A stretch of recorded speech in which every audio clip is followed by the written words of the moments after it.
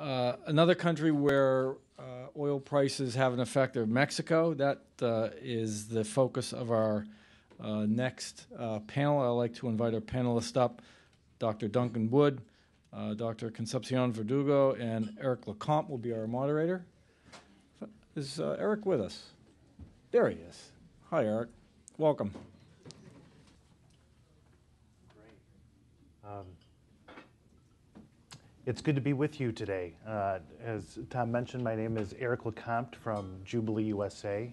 We've been working closely with global financial integrity over the last few years as GFI has really done groundbreaking and truly revolutionary work on the issue of illicit financial flows. In terms of our organization, we approach the issue rather specifically. We cut our teeth as Jubilee in the early 2000s, late 1990s, looking at debt restructuring.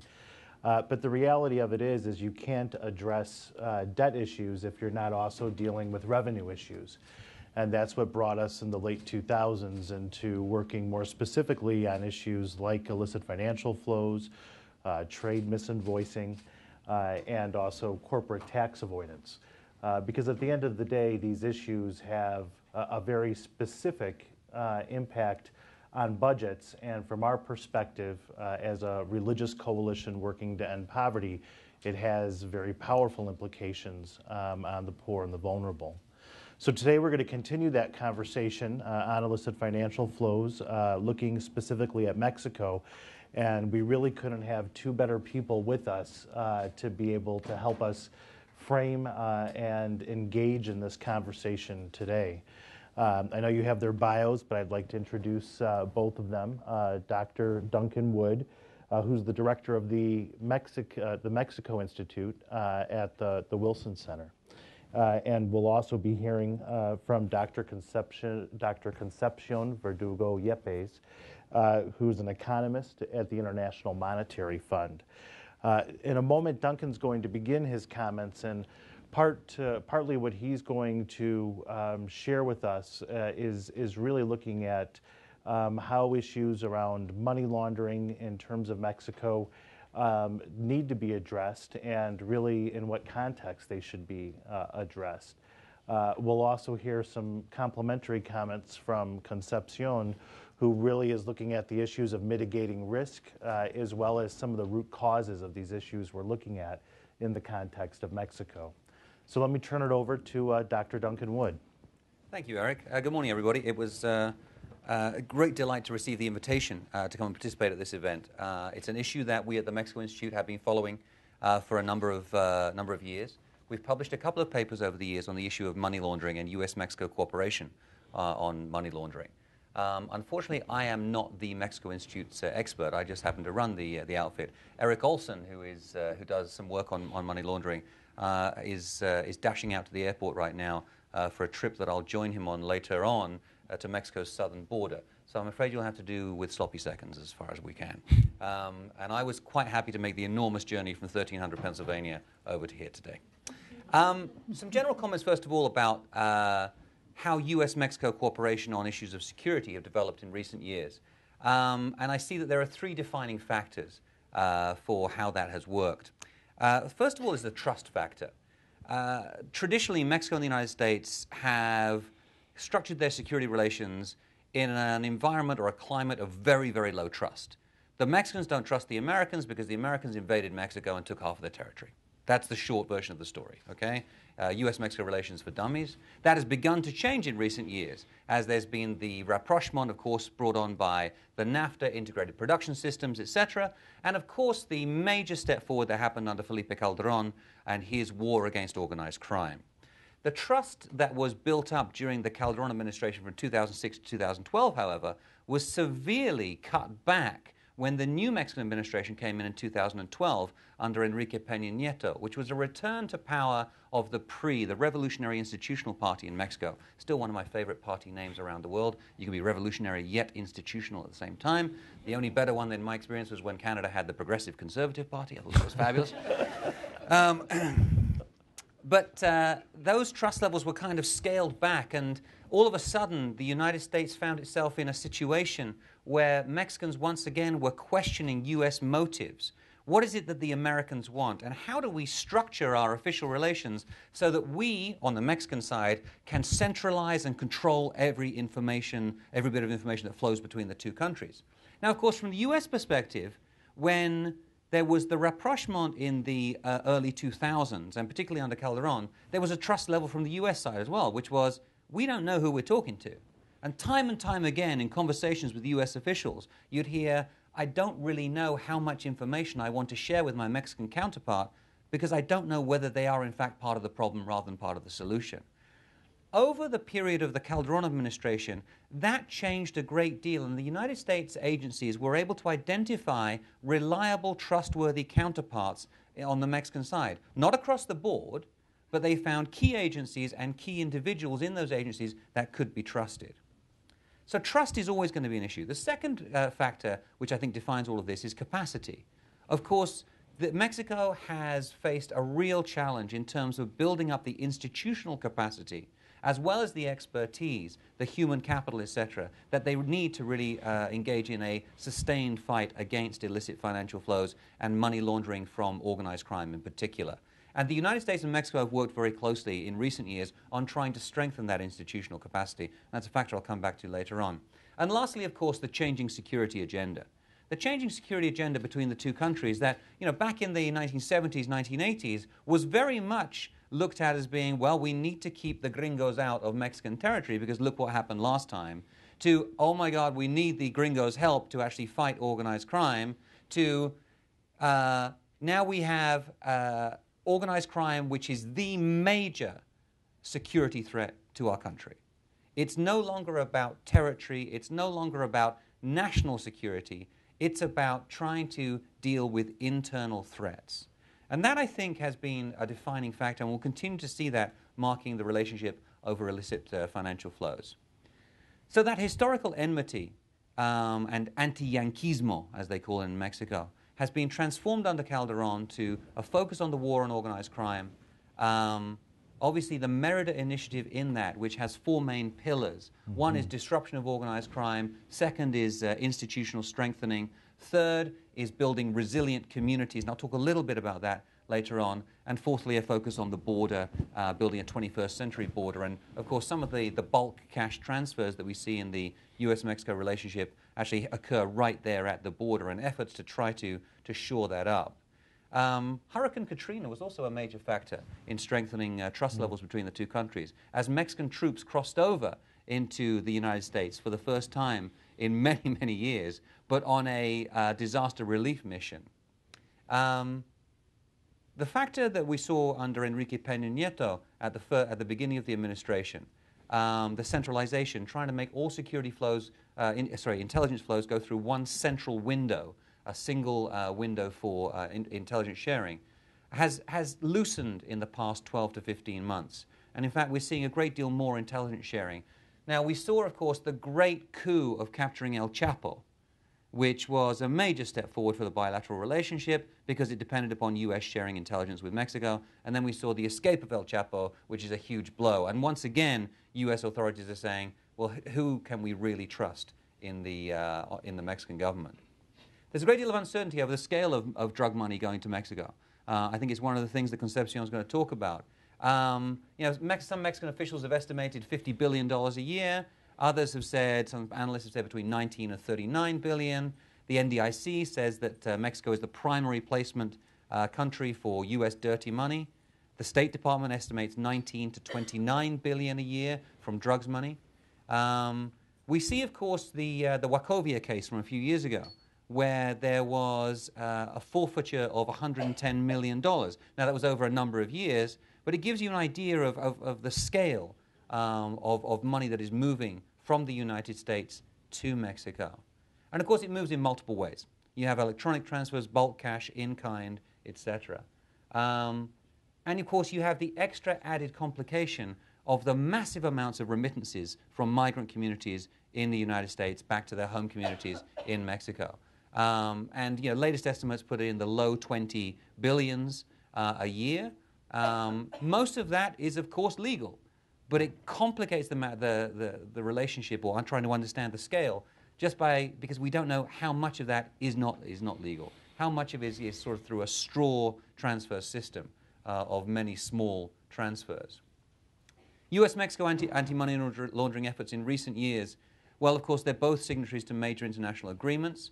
We've seen a close cooperation between the Financial Crimes Enforcement Network in the United States and Mexican authorities. In fact, Mexico is the only other country, according to my sources in the Mexican government, where the Financial Crimes Enforcement Network has an attaché. And, of course, the Unidad de Inteligencia Financiera, which is the Mexican counterpart, has attachés in the United States.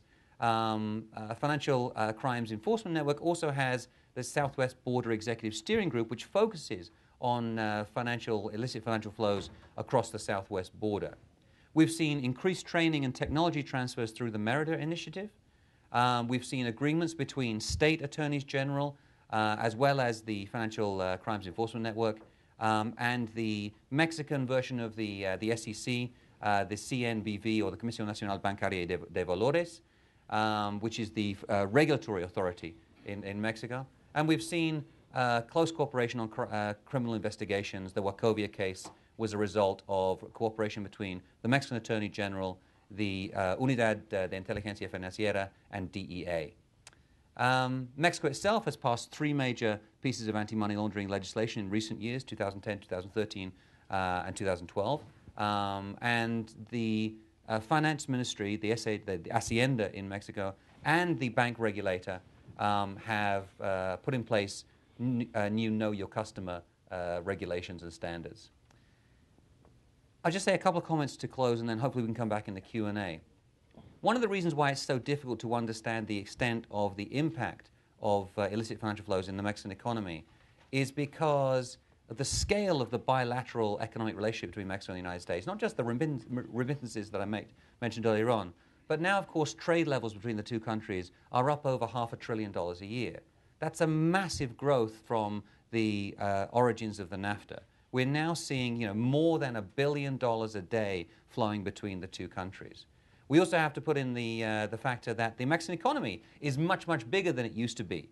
And so these illicit financial flows, although they're big in absolute terms, they're very small in relative terms compared to the bilateral relationship and to the Mexican economy. And lastly on that, the Mexican informal economy is enormous. I mean, by some estimates, it's as much as 60% of GDP.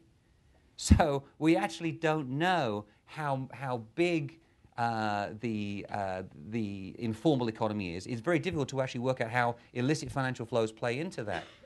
And when we're talking about trying to stop the flows, how do you actually distinguish between money laundering activities and the spending of that money as it comes back into Mexico? How do you, and maybe other panelists have dealt with this, but how do you actually seize monies that are being spent, let's say, on a night of drinking with your friends in the organized crime group, or a couple of hours with some Eastern European dancers in a Mexican strip club? I mean, how do you actually deal with that kind of money laundering, which is going through the informal economy? And of course, the last factor, which is most of the profits from drug money get reinvested into the operation. Mexican drug cartels are sophisticated organizations. They're businesses. They're transnational criminal businesses. And so they're investing not just in product, but they're investing in new communication transportations. They're investigating in human capital. I mean, if you look at the accounts of some of these drug organizations, it's fascinating. Some of them are paying therapy for their hitmen. And you actually see this in their accounts. It's fascinating, 2 hours with Dr. So-and-so because this guy had post-traumatic stress after killing a few guys.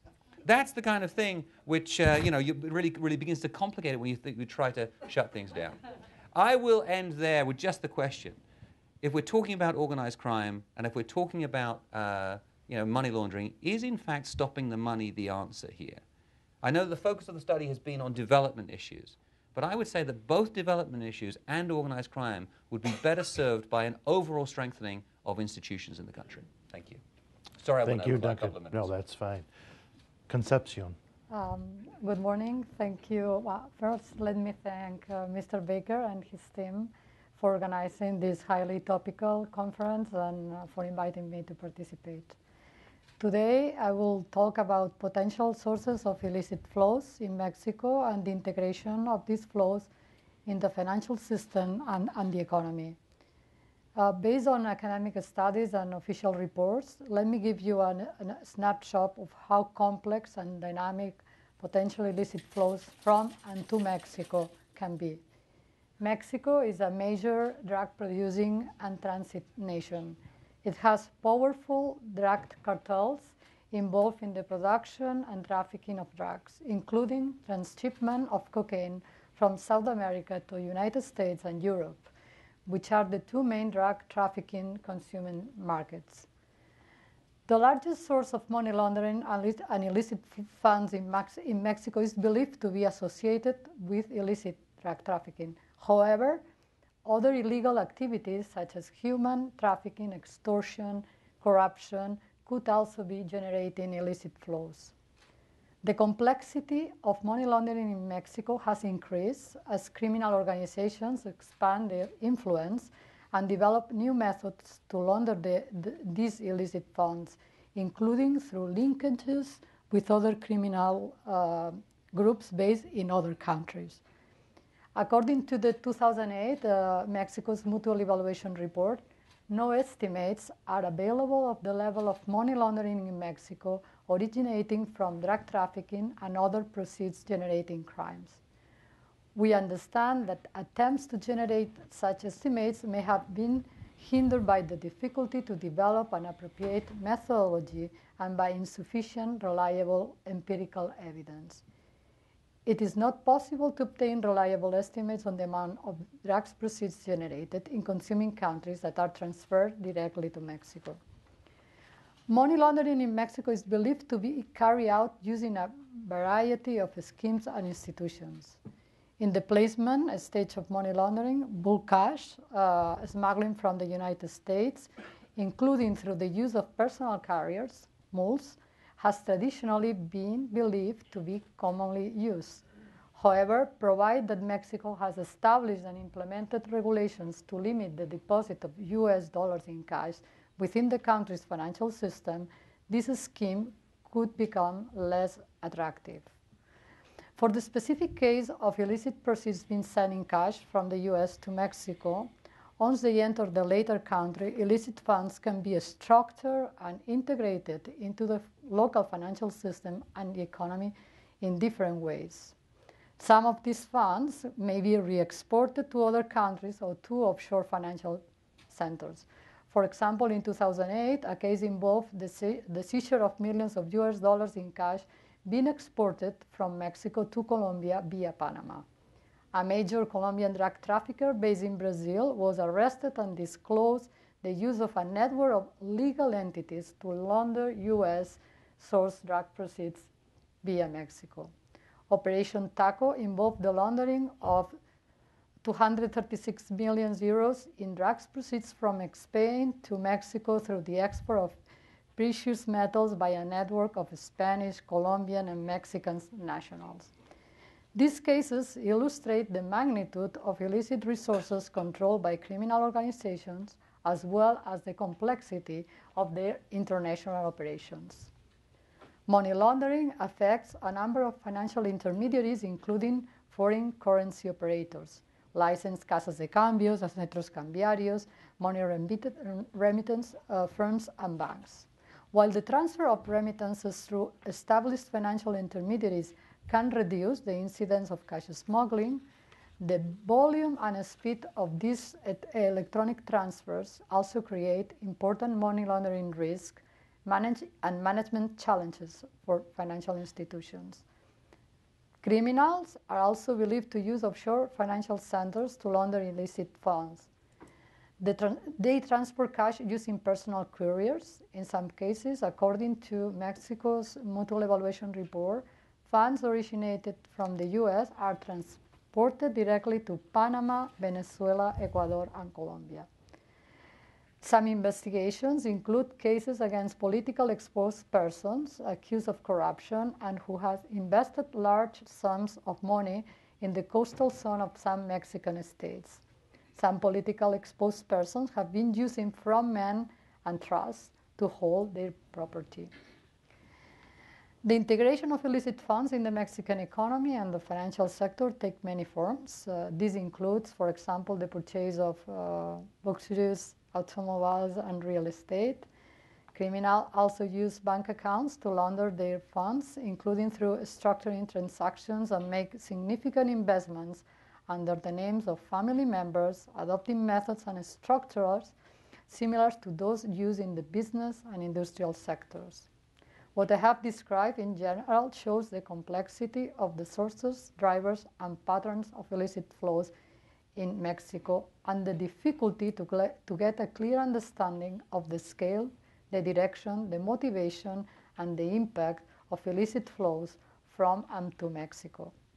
In this regard, I want to emphasize that the complexity of calculating the flows associated with illicit and criminal activity should not be underestimated.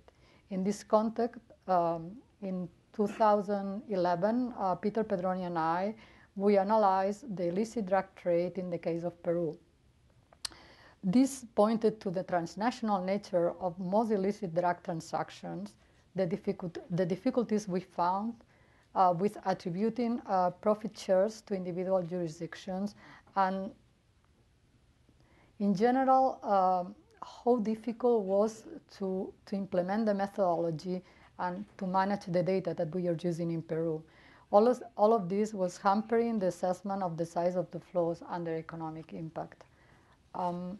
In particular, available methodologies are unable to disentangle, to unpackage the flows associated with these interrelated criminal activities. Drug production is related to arms trafficking, money laundering, smuggling, and corruption, especially when they take place across one or more multiple borders, which is the case of Mexico and the case of Peru and the case of Colombia. This inability to isolate these specific flows results in significant levels of double counting. Of these categories, the outflow of the proceeds of corruption would appear to be the closest to the core concept of illicit financial flows, and indeed represents a serious problem with significant negative development impact. However, conflating that with the proceeds of drug trafficking deriving from transactions in criminal markets and outward capital flows, some from legitimate economic justifications, in my opinion, raise a lot of analytical difficulties. In the case of Mexico, we should welcome the finalization of the National Risk Assessment, which is an important tool that helps countries to assess their money laundering and the financing of terrorism risk. A critical component involves estimating money laundering threat being the proceeds of crime that need to be laundered. You may ask why it's important. As we all know, the implementation of regulatory standards, global regulatory standards, and economic and trade sanctions has been enhanced in recent years, including due to major economies' interest in increasing the transparency of financial transactions to prevent money laundering and terrorist financing risks. The implementation of the risk-based approach to IML measure is a key feature of the FATF standard revised in 2012. This requires countries to establish what the country's risks and contexts are, to understand risk and build their system on that basis. Mexico will be evaluated against the new FATF standard in 2016. This is a great opportunity for Mexican authorities to show the level to which they have identified, assessed, and understood the money laundering and terrorist financing risk for their country. Based on this IML-CFT national risk assessment, in terms of which countries identify and rate higher or lower their risk, they should ensure that their IML-CFT regime adequately prevents and mitigates such risk. Such an IML-CFT national risk assessment, which I understand is in process of being finalized and without prejudging the results of the national risk assessment, could help Mexico in the following. First, to implement further effective measures to dissuade the cross-border transportation of cash of illicit origin and use.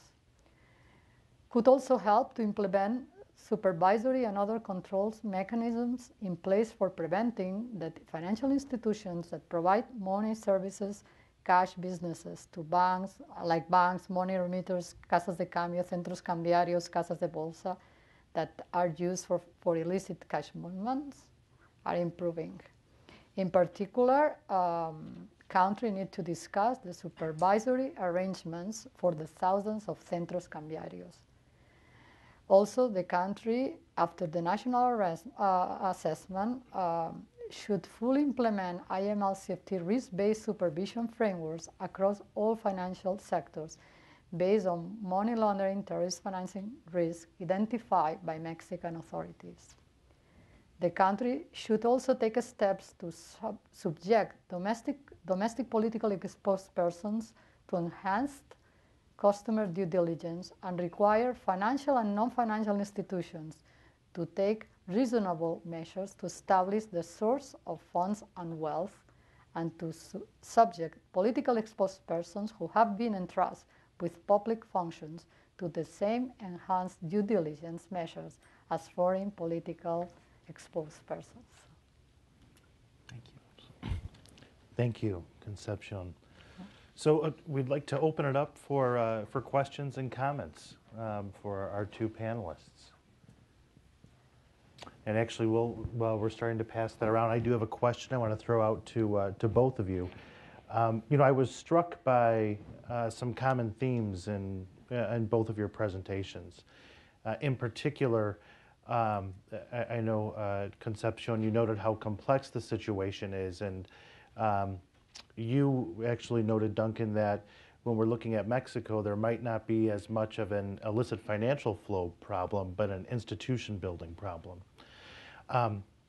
I guess in terms of the money laundering situation and how that is unique or not unique to the Mexican situation, I'd like to ask you to perhaps reiterate, if we are interested in curbing illicit financial flows, what are the one or two primary institution building things that should happen right away within the Mexican context? Does that make sense?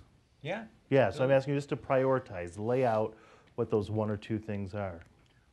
Let me begin with a bright spot of what's happening in Mexico that gives us some hope on what can be built. And that is that right now, conversations about the rule of law in general dominate the Mexican news. They dominate sort of the conversation about Mexico internationally, and it's not just about drug cartels now. Now it's about politically exposed persons. Now it's about governors of states in Mexico. It's about, of course, as high as the president himself. We had a very considerable conflict of interest scandal at the end of 2014, which has dragged on throughout this year, involving the president's wife, who, her famous Casa Blanca, her White House in a very ritzy area of Mexico City, which appears to have been given to her or sold to her at a very, very low rate of interest by a major construction firm, which has received huge contracts, both from the state of Mexico, where the president was governor beforehand, and now from the government of the country of Mexico. We've seen other corruption scandals or conflict of interest scandals since then, and we're all aware that there are many other scandals that are bubbling just underneath the surface, and the information, the intelligence hasn't really been gathered yet. But what this has sparked off in Mexican society is a sense of outrage over corruption, conflict of interest, and a desire on the part of civil society. And by civil society, I mean both the protesters in the street and think tanks and NGOs who are working behind the scenes to really try to gather the information that we need to have a clear idea on corruption and the scale of corruption throughout Mexico. The recent successes of discovering or uncovering corruption, first of all in Brazil, the Petrobras scandal, and now in Guatemala, have caused a huge reaction in Mexico. Mexican civil society has said, look, if a country like Guatemala can put their president in jail, or their ex-president, I guess, in jail, why aren't we doing the same thing? When they saw what happened with the Petrobras scandal, they said, well, we've got the largest national oil company in the Americas. What's going on with that? We all know there's corruption within Pemex, but we don't know the scale of it. We don't know many of the details. There are corruption scandals all the time in Pemex, and people are prosecuted and people are put away, or they're not. But they've always been small cases, involving, maybe a couple of $1 million. Nothing really big, nothing like the Petrobras scandal, and we're waiting to see what happens with that. So that's a real bright spot right now, is that society is mobilized, society is focusing on this, and in particular, civil society think tanks like Mexico Evalúa, which is a very, very important civil society organization, which really tries to push the government towards higher levels of transparency. Transparencia Mexicana, which is the Mexican branch of Transparency International, also doing a good job. And not just on the critical side of things. Transparencia Mexicana is working with, for example, the national publicly owned electricity utility, the CFE, to try to increase the levels of transparency in contracts that are signed by the electricity utility. This is a very positive thing, and I think that if we can build that capacity within civil society, and I know that that's certainly part of U.S.-Mexico collaboration, is strengthening the community and civil society. At the same time as we strengthen the enforcement side of things, then we'll be making progress. And just lastly, before I turn it over to Concepcion, we had a research fellow with us this summer at the Wilson Center at the Mexico Institute who was trying to understand why anti-corruption efforts have been more effective in the United States than in Mexico. And of course, there's a myriad of reasons. But after conversations with many different government and civil society organizations here, he came down to sort of three factors. He said, one, a strong and independent judiciary. Now, Mexico, of course, is going through a massive judicial reform right now. The deadline for that implementation is 2016. They're not going to make that deadline, and the implementation has been very uneven across the country. But that's one institution where we need to work more on. Second, a strong and independent media or press, so that you actually are able to harness the outrage of civil society and to really expose. So you need investigative journalism. And there's not a strong tradition of investigative journalism in Mexico. In fact, one of the scandals of this year was Carmen Aristegui, who exposed the White House, or the Casa Blanca scandal, was forced out of her position at one of the networks. And it's widely suspected there was pressure from the government. Mm. The third factor, which he points to, Marco Fernandez points to, he says, is a professional public service. This is one of the factors that I think we forget about a lot of the time when we focus on corruption and rule of law in general. Mexico's public service, not just at the highest levels, but quite far down the chain, is highly politicized. And so you see massive turnover. And you also see that those people are dependent or beholden to their superiors way up the line for their jobs, which means that they are much less likely to turn against them. They're much less likely to expose them. And so work that has been underway in Mexico for over a decade now to try to professionalize the public service, in fact, has achieved very, very little. And that's a factor that I think we should focus a little bit more attention on. Sorry for my extended Thank answer. you, Duncan. Concepcion. I fully agree with Duncan. I will propose three types of measures. First of all, to strengthen the IML CFT regime, to strengthen and to make the system effective. The second will be to take action on the anti-corruption side. And the third is to finalize the judicial reform that the Mexicans are undertaking. In June 2015, we published a working paper on the crime and the economy on Mexican states that I have co-authored with Peter Pedroni and Xinwei Hu. And we have recommended the country to undertake the judicial reform, because this is very important if you want to be effective in your fight against crime in the country. I'm very brief. I mean, these are the key messages for the country. I mean, but I'm not sure whether having a strong IML regime, anti-corruption measures, and judicial reforms are enough. I think that you need to have strong institutions and to improve national coordination among institutions in Mexico. I think this is key for Mexicans, to be all in the same path. I mean. Thank you. So I think we have a few questions from the audience. So we're here first. Thanks very much, and thanks obviously to Concha and to Dr. Wood for their presentations. My name is Jose Luis Stein. I am currently a legal counsel at the IMF, but I would like to speak with my previous hat as a representative of the Mexican government for AML-CFT issues, both at the Calderon and the Peña Nieto administrations.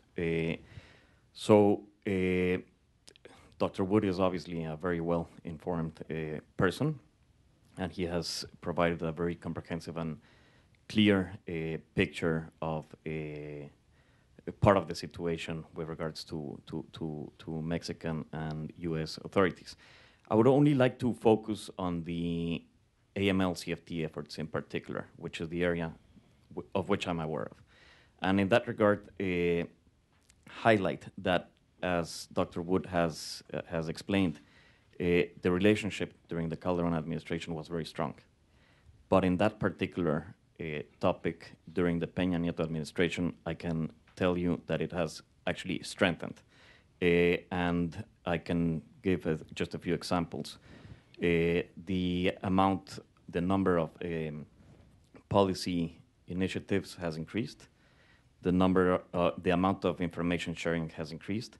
And for the first time under the Peña Nieto administration, there was actually joint investigations and successful prosecutions. And that was actually recognized by the Egmont Group, which is the one that assesses a few cases per year and determined that there was a joint case Mexico-US, which was the best case for the 2013. Another issue was raised by Concha in the sense that governments have to focus, and this includes the Mexican government, on the institutions. And in that regard, I know that there has been a strong attempt to keep a public civil service within the AML-CFT areas, at least, if not at the first level, at the second and third levels. There's also a big effort to comply with the FATF recommendations, and that includes working on a comprehensive national risk assessment, and which should be finalized soon. Last, I would only like to highlight the important work that is being done by Global Financial Integrity. There might be some objections towards the methodology by some parties, but the reality is that they have taken a very complex and important task, which is trying to understand in numbers, which is the impact of money laundering, and therefore the importance of addressing that issue. Thanks. Great. So I think the microphone's coming down.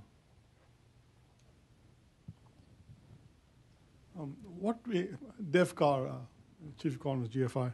What we found that in the case of Mexico, trade misinvoicing is one of the major drivers of illicit flows. To what extent, since trade-based money laundering is a concern, to what extent, I'm not sure about the details of the AML-CFT, to what extent does the AML-CFT regime address this issue of trade-based money laundering as far as Mexico is concerned? Can you enlighten us on this issue? The AML regime has a number of recommendations that the country needs to be compliant against. In my understanding, and Jose Luis, you can correct me if I'm wrong, but I think there are some recommendations in place, like know your customer, that need to be implemented not only in financial institutions, but also on non-financial institutions. And in particular, the recommendation 5, what was the previous recommendation 5, where everybody doing a transaction with a financial institution or non-financial institution needs to provide some information about what the person is doing, what's the origin, what is the source. And I think this is the most important recommendation, to help fighting the trade-based money laundering. Maybe, Jose Luis, you want to add something on this? And I apologize because I didn't hear the full question, but I understand it's related to trade-based money laundering. I mean, in that regard, what Concha was mentioning on, there's definitely know your customer due diligence regulations in place in terms of the FATF, and there has been an important effort, for what I understand, from the different supervisors to make sure that the regulated entities are implementing them. And I can also say from an operational side that there's a very close communication between the relevant authorities, such as the FIU and the tax authority, to address trade-based money laundering, because indeed it is one of the main typologies that is being observed in the country. If I could just make a follow-up comment. The reason I ask is the IMF provides technical assistance. The IMF provides technical assistance on customs reform. If trade misinvoicing is, and I'm sure it is a major problem in Mexico, could not the IMF take a more proactive approach and say that there are gains to be made from Mexico implementing comprehensive customs reform, in order to attack this problem of illicit flows? So the fund is directly involved in this area. Well, I think that in 2016, the fund will be evaluating Mexico. And if this problem is raised during the conversation of the discussion or the evaluation of the country, probably the IMF or the assessors will raise these recommendations. And if it's needed, the IMF could provide technical assistance to the country in this area.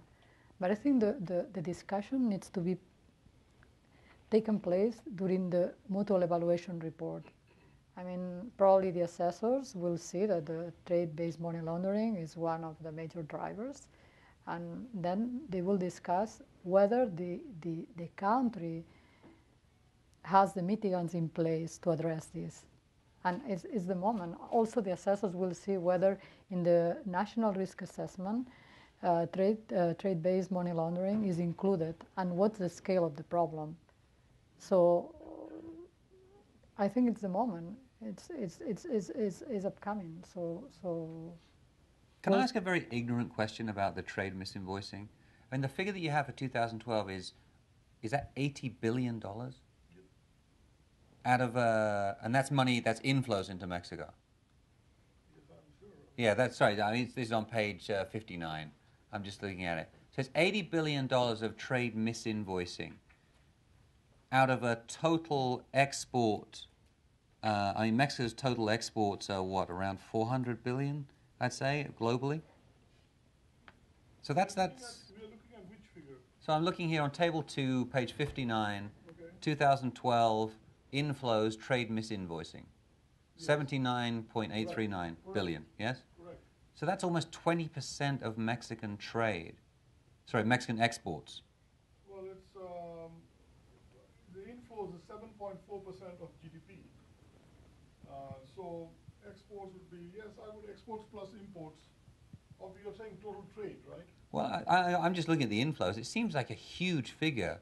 That if it's 20% of all Mexican exports are misinvoiced, yes. or rather, easily believable. Doesn't surprise me. Because the thing is that, you see, after what we found is that after NAFTA, yeah. misinvoicing has in fact gone up rather than before NAFTA. Right. Because I'm thinking that's why I raised the question of customs reform, that it could well be the fact that the volume of trade has taken off exponentially, like you yourself have noted, but I'm wondering whether customs resources and training have kept pace with that huge increase in trade between the United States and Mexico. So it's entirely possible that they are not able to keep pace with the increasing demands of a globalized trade. Right. You know. But again, what I think is very important is to have this in the agenda. I mean, that this is considered one of the risks in the country. So the national risk assessment should be including this as an important risk. And this will help the assessors to understand whether the country has the mitigants in place to fight this problem. I think we have a question over here. Behind you. Yes. Hi. Hello. I'm a zoologist, and I look at all of this stuff that's been talked about today from an ecological perspective. Duncan, did you say something about the amount of money going into Mexico, illicitly flowing into Mexico, is about an additional $500 billion in the last certain period of time? I didn't catch that. No. What we've seen is that bilateral trade between Mexico and the United States has increased to over $500 billion a year. That's formal trade between the two countries. Okay. Did you say then what the illicit amount going in? So the problem is we don't really have a good estimate. They vary from around $19 billion a year up to some Mexican authorities have quoted $50 billion a year. State Department says between $19 and $29 billion a year, but they're not sure. I mean, that's a pretty big range there. And it's very, very difficult to get a handle on it. Now, that's based upon the value of drugs that come from Mexico that are sold in the United States, okay? And then and this is why I think, we have to take those numbers with a little bit of caution, because let's say that the money that's coming back is around, well, let's be generous, let's say it's $30 billion a year. That money, of course, is then spent on a lot of things. It's spent upon, your human capital, your human resources. It's spent upon product. So a lot of it, as Concepcion indicated, goes not to Mexico, but goes to a third country, either which is the source country of cocaine, for example, or to an offshore financial center, which is then redistributed to pay for the product. And then we think about all of the other costs that are involved. And I mentioned this earlier on, but if you look at an organization like the Sinaloa cartel, it's a very, very sophisticated organization. They put a lot of money and planning into things like building tunnels, not just to get El Chapo out of jail, but more importantly, to get their product underneath the U.S. border. Another reason why walls don't really work, because you get long ladders and deeper tunnels. But these are businesses, and they're constantly looking at ways to reinvest the profits to make more money in the future. So then what kind of alternative can you offer if you're going to stop a flow this big and you're dealing with a place where the average income is so low, and you're talking about taking away what is a major source of income? You're talking about killing a big employer. I think the point that you made there is a very, very good one. Now, nobody would want to say that drug cartels are the answer to development. But what you do find in places like Sinaloa, if you go to the city of Culiacan, okay, and you hear all of the great stories about, people are in the restaurant Los Arcos, and, a local drug lord comes in, the owner of the restaurant takes away everybody's cell phones, locks the doors, and says, you're not allowed to leave until he's finished his meal. When he leaves, he pays everybody's bill, and everybody has a great story to tell. When you go to the local communities, the local community says, we don't actually want to do illicit work, but it pays a hell of a lot better than growing corn. When you go up to the mountains of Guerrero, and you speak to the campesinos up there, they can grow poppies up there, which is a much, much better cash crop for them than anything that they can sell legally. And so when you talk to people, and after the El Chapo escape, people were saying, we're glad he's out of jail. This guy did more for us than the Mexican government has ever done. And that, you don't want to exaggerate that, but yes, if you begin to interrupt the flow of money, then are you actually going to have a negative impact, particularly at the local micro level? Well, can I follow up on these questions? On our paper, the paper we published on the impact of crime on the economy, we found that in some states the impact was negative. In some states the impact was positive and negative. So there are many nuances. What we found is that in those Mexican states where the construction versus GDP was higher, the impact of crime was less important. But if we think about what is involved in construction, you can also have money from criminal activities going to the construction GDP. So just to understand a little bit how it goes at the state level, at Mexican state level. And it was very interesting for us to understand that we could isolate the response from crime in the economy on the construction sector. Yeah. Interesting. Great.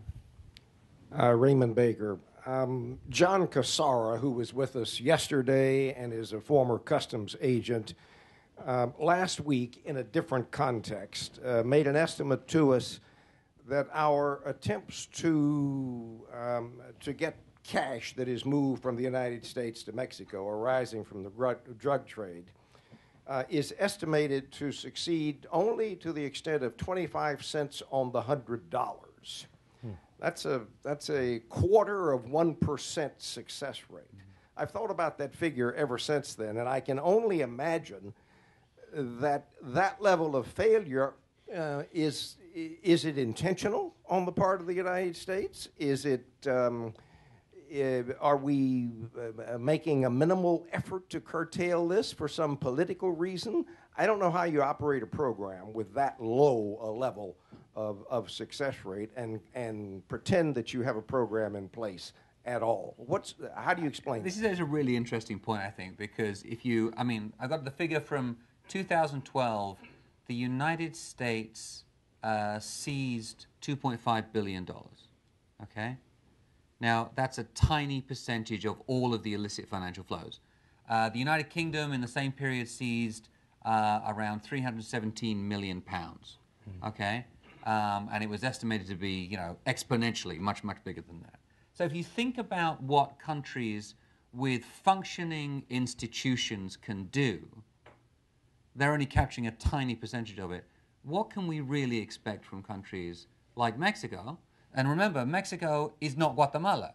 Mexico is a country where things work pretty well. One of my first lessons when I moved to Mexico in the late 1990s, I, like any other obnoxious expat, was saying, oh my God, there's so many things that don't work in this country. And a Mexican colleague of mine came up to me and says, Duncan, the question is not why isn't Mexico more like the United States, is why isn't it more like Guatemala? And he said, we are doing very well here given the circumstances. And he was absolutely right. And so you begin to go down and you say, well, is this a battle that we're fighting and dedicating significant resources to that we have no chance of winning? It's kind of like the battle against, or the war against email. You know you're never going to win that war, right? But you keep fighting it day after day, okay? And in many cases, it's a war of attrition. In many cases, you try to minimize your losses. And maybe that's what it's about.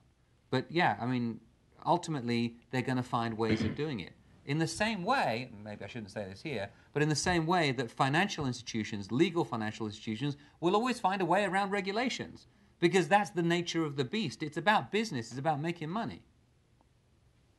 Just one question, just one comment I want to make. You can reconcile your figures with our figures. Simple fact that these numbers here are derived from worldwide sources, not just U.S. Right. So there you go. So there are two different numbers. Yeah. So I know we're close to closing, but we did start a few moments late. Maybe we can just get one last round of questions or comments from the audience, and then we'll ask Concepcion and Duncan to give us their final comments. No? We had it. Great. Well, is there anything you'd like to add in terms of the conversation? Yeah, I think here there is missing a point. Mexico, so the homicide rates in Mexico are lower than in other Central American countries. And I think it's very important to raise this issue, to put things in context. The second is inflows, illicit flows going to Mexico are also originating in other countries. You have the shocks to the economy in Mexico are originated at different points. So you have two different kinds of shocks, the ones created internationally and the ones created internally, because of the changes in policy, wars against cartels and everything. So, I mean, it's not only Mexico that needs to take action. I think other countries need to take action to fight illicit flows. And just to build on what you were saying earlier on, I mean, I think that the strengthening of the judicial system in Mexico is going to be the single most important reform. We can talk about the energy reform in Mexico, we can talk about telecoms reform, but the judicial reform is the single most important one across the board. I mean, even including economic development, I would say, in the country. Because ultimately it's about guaranteeing contracts in many cases. And you look at the challenges of that, and you look at the way that sort of applies directly to cases of corruption and the drug trade. You know, it's amazing that when Walmart committed its acts of corruption in Mexico, it was not prosecuted in Mexico. It's been prosecuted in U.S. courts and has paid the price and is going through the hell of the review process, okay? Governor Yarrington from Tamaulipas has not been convicted, has not been accused in Mexico, but he's under indictment in the United States for receiving drug money. And the fact is, until you can begin to see these kind of cases being tried within Mexican courts, we're not even close to getting there. And that's, again, why the judicial reform matters so much. Great. Well, thanks again to Global Financial Integrity for pulling this conversation together today. And let's have a round of applause for Dr. Concepcion and Dr. Duncan for what they shared. Thank you very much. Thank you. Yeah, thank you.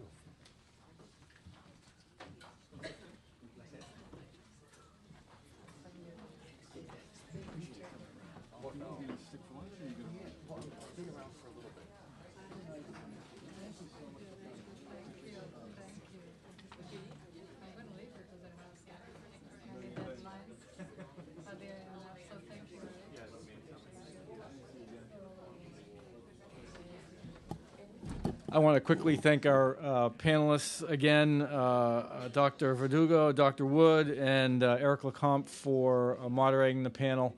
We're going to break 1 hour for lunch. We'll start again at 2:20. Thanks.